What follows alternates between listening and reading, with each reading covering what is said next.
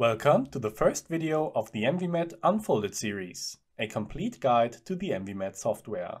This series will take you through every single step and function of the software, from the setup of a work area, to the creation of a simulation, to analyzing the data from your project, and everything in between.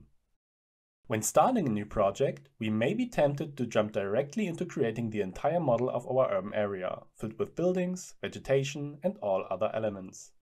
However, it makes sense to first define all of the different aspects that will make up our urban environment. Being a holistic model, ENVI-met incorporates all of the different features and variables of the urban environment in order to offer the most complete and accurate microclimate simulation possible. Let's have a look at the features that ENVI-met has to offer. The first and most obvious feature are buildings, which are formed from a vast variety of materials like glass, concrete, steel, and many more. They also include green facades and roofs, as well as single walls like shading structures, for example. The urban landscape is also shaped by its surfaces, which can consist of natural and artificial soils and surfaces such as loam, pavement, sand, asphalt, and many more. Vegetation is another very important feature of the urban area. In ENVI-met, it is divided into simple and 3D plans. Simple plans consist of grasses, crops, and hedges, while 3D plans are larger and more complex plans, such as trees. Finally, pollution, which contains a variety of polluting substances, such as nitrous oxide or ozone, is another important feature of the urban environment. In order to have access to these features and modify them for our model area, we first need to create a project. For this, let's open the ENVI-met headquarter, which allows you to access all of the programs within the ENVI-met suite, register your licenses, and view our social media accounts. For now, we will use the headquarter to create a new project. To create a project, we click on the Data and Settings tab. Here we click on Projects/Workspaces. A window will appear, giving us access to all available projects we have created using ENVI-met. Since this is our first project, we will click the button in the lower left corner of the window, labeled Create Project. We can now give our project a name. In this case, we will call it ENVI-met Unfolded. We will also name our project home folder, which is the folder where all of our project information is stored. You may name it whatever you want. Now we will quickly talk about databases that store all of the information regarding the different features of ENVI-met.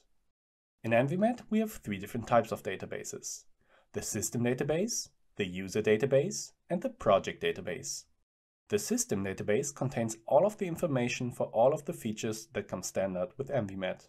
For example, this database contains specific data of all of the basic materials we could construct a wall out of, like concrete or steel. This database is universal for all ENVI-met users and thus cannot be altered in any way. The user database starts off as a blank database. However, this database can be modified and we are free to create our own materials and store them within this database. The information that is added or modified in the user database will be available to us whenever we are not using a project database. The project database is the same as a user database in the respect that we can add and modify the values of all of our created materials and contents. However, as the name suggests, this database is project specific and the information and changes within it will be exclusive to one project and will not be available when working on a different project. Remember, when using the project database, you do not have access to the materials in the user database. To enable our project to have its own project database, you need to check this box. Now that we understand the project creation and the different databases ENVI-met offers, we need to finalize the creation of our new project. We need to make sure we have a project name, home folder name, and have selected that we are using a project database. We can now click on Create and click on Done.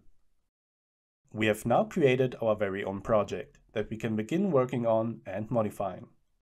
If you would like a deeper explanation of the ENVI-met headquarter or about the different types of databases in ENVI-met, you can follow the link in our description to view our Getting Started series. That is all for this video. Thank you for watching and stay tuned for the next one, where we will cover the most prominent feature of the urban landscape: buildings.